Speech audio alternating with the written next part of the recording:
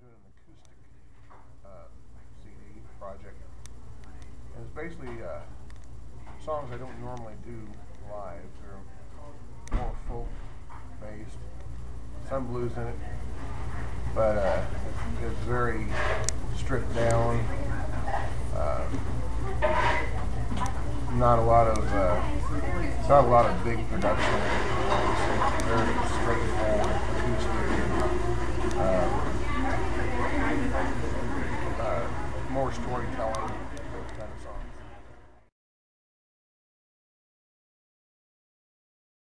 An acoustic album. I wanted to do an acoustic album for a while because I write a lot of songs. Not all of them are blues songs.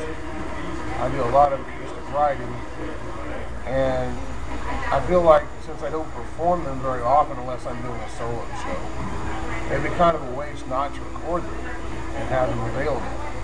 And so that's basically the incentive behind that, the driving force, is just a desire to get these songs recorded and make them available.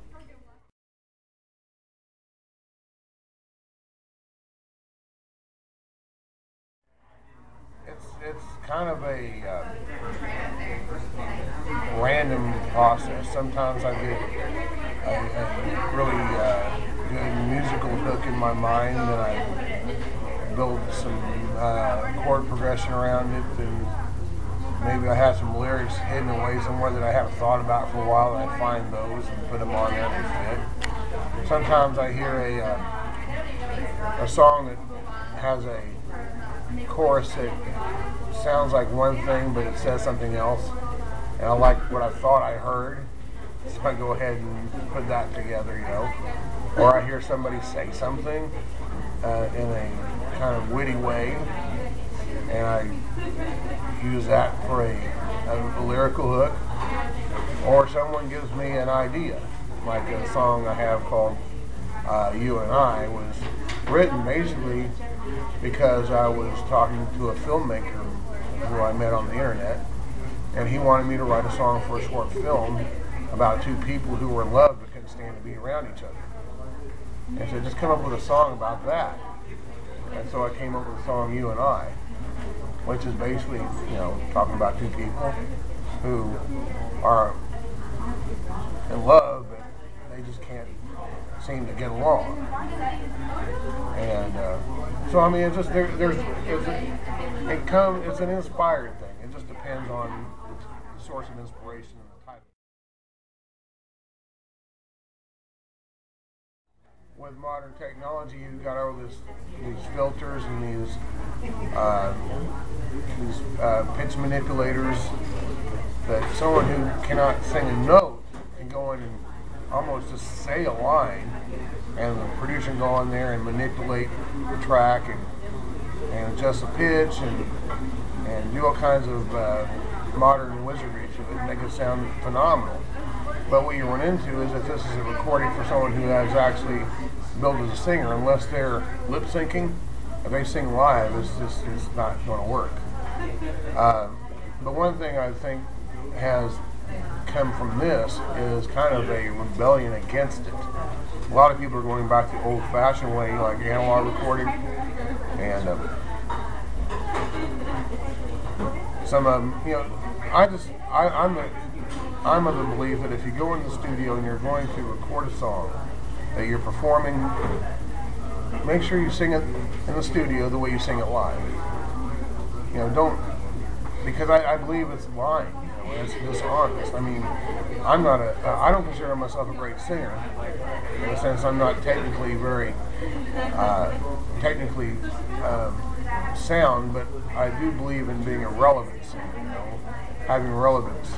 And if someone goes in and sings a track and is manipulated enough, it doesn't even sound like them anymore. It doesn't sound like the person.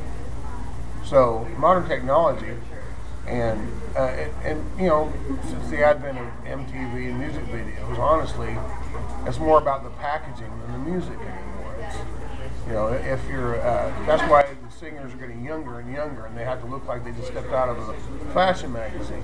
Someone like Janis Joplin wouldn't get past being an independent artist. Today anyway, but she's one of the greatest performers ever. One of my favorite singers, modern singers, is Adele. I think she's amazing.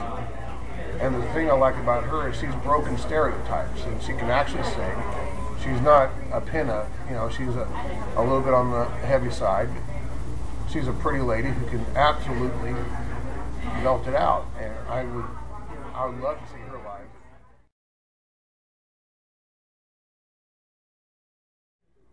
I feel pressured by myself to keep my music strong, not so much current. I mean, I think a great song is a great song no matter how old it is.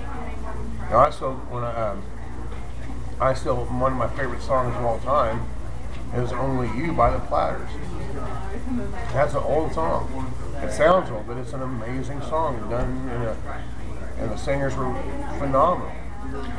And I'd rather hear that than someone doing a poorly done, updated cover of it.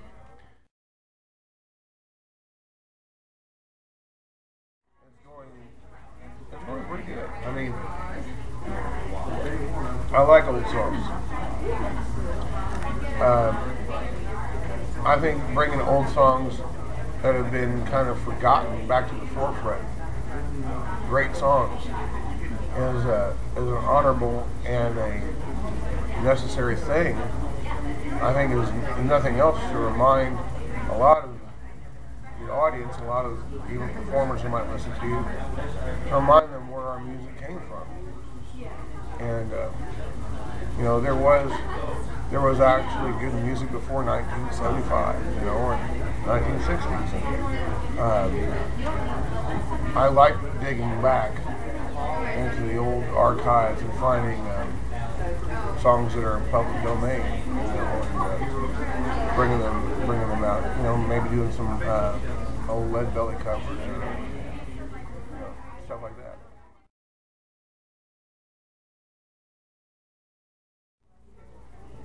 We're still searching for the best way to present that. I mean, there's multiple ways it's been presented. As many performers have performed it, that's how many variations there are. And my idea with that is to keep it as simple as possible. Not to throw, a bunch of passing and transition chords in there, not to over-analyze it or over-arrange it, but just to keep it very straightforward and very simple, because that's where I think the power comes from, is the simplicity of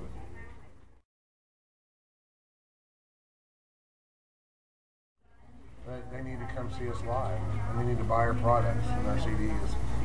And if they like our music, I humbly ask them to support us by, if they know we're playing in their area, to come on out and see us. But I appreciate everything that, all the support I do get, and I appreciate all my fans. There's nothing I like more than having somebody come up to me and show and just, I really like this music. I'm really glad to see you here, and I'm always willing to, spend time with them, talk to them.